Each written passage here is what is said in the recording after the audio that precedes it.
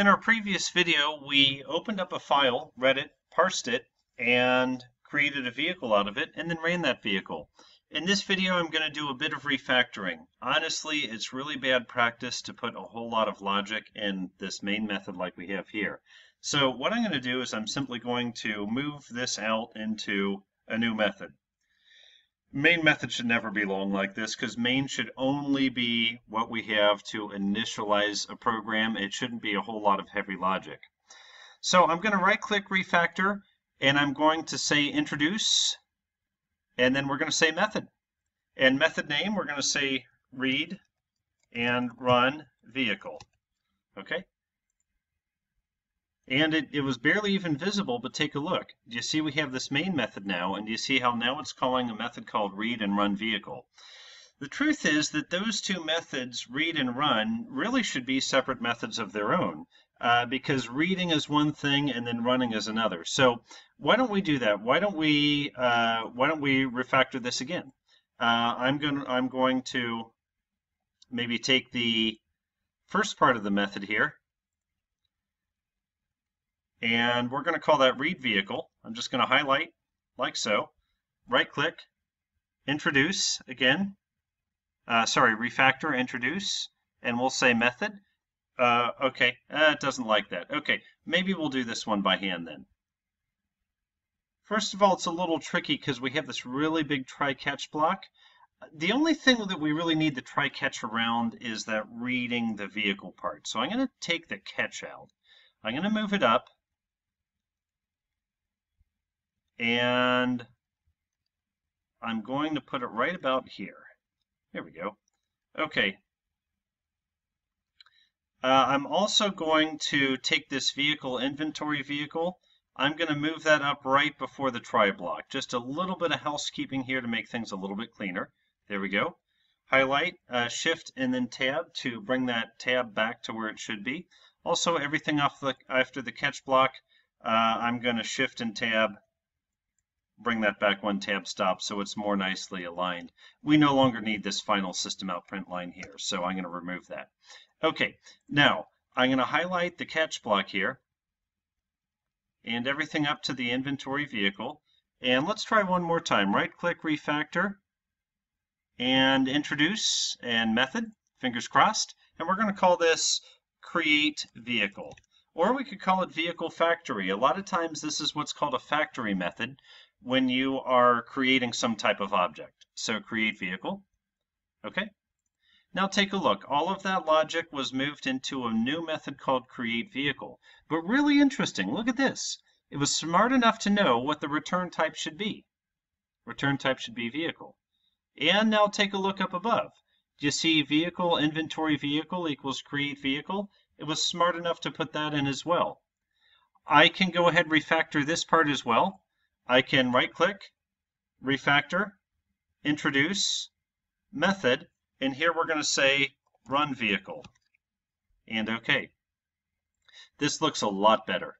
Main method calling read and run vehicle method.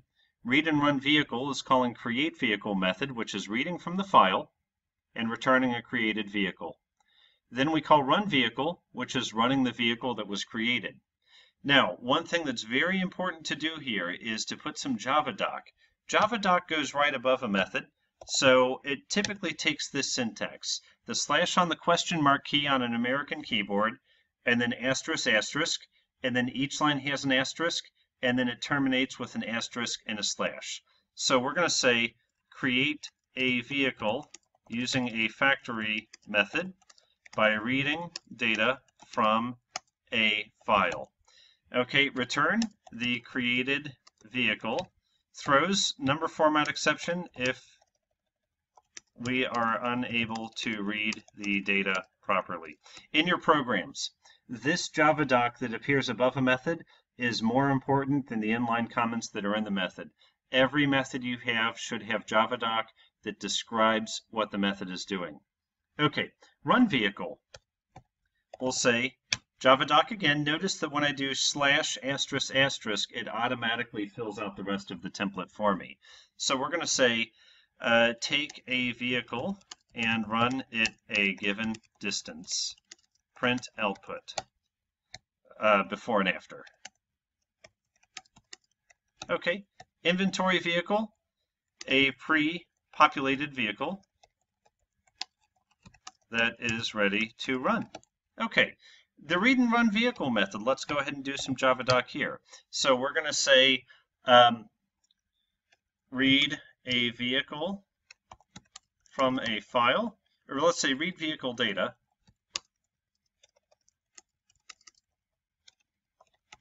populate a vehicle object with that data.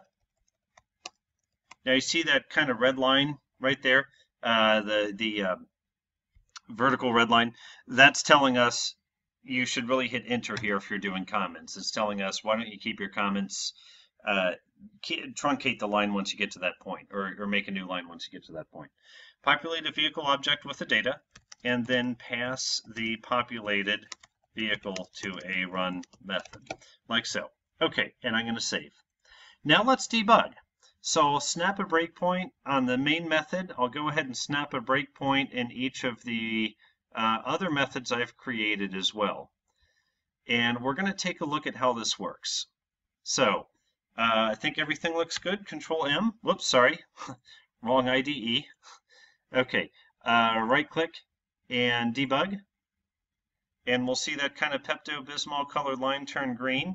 Now, very important here, because we're dealing with methods, F7 means step in and run this method.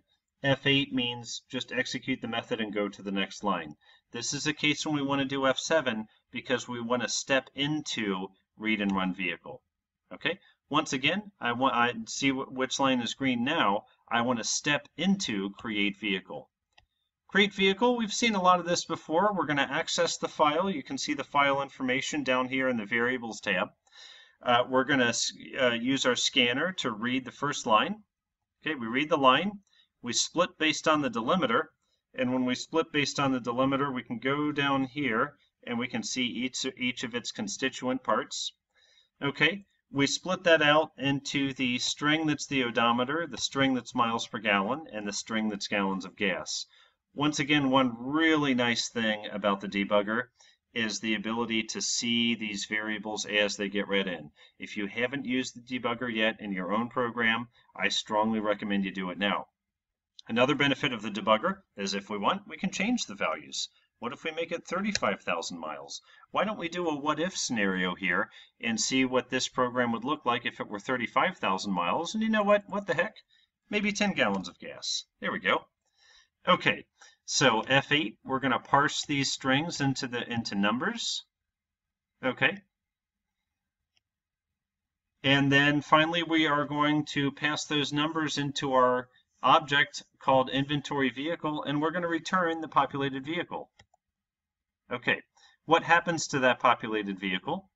Well, it gets saved into this variable called inventory vehicle on line 31. Now we take inventory vehicle and we pass it into the run vehicle method on line 33. If I chose F8 right now, it would execute this line and finish the program, but I don't want to do that. I want to see what happens inside this method.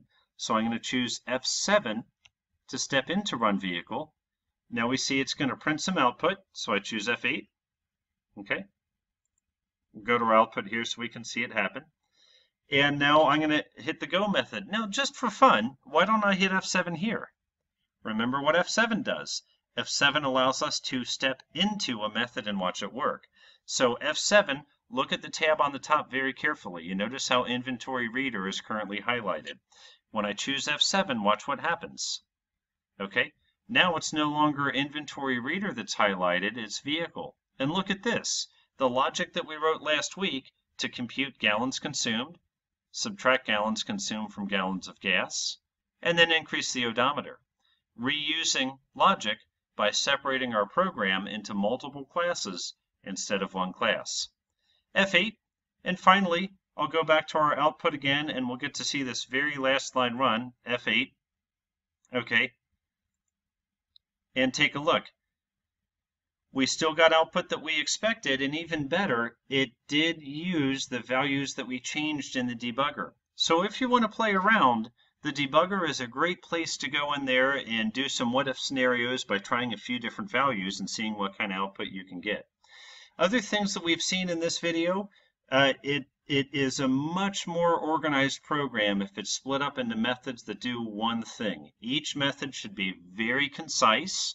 A rule of thumb is that a method should be between 2 lines and 50 lines long, but no longer than 50. As a matter of fact, they should be very concise. A dozen lines is about right. So if you find yourself just continuing to write more and more stuff in one method, ask yourself, are you doing too much stuff in one method?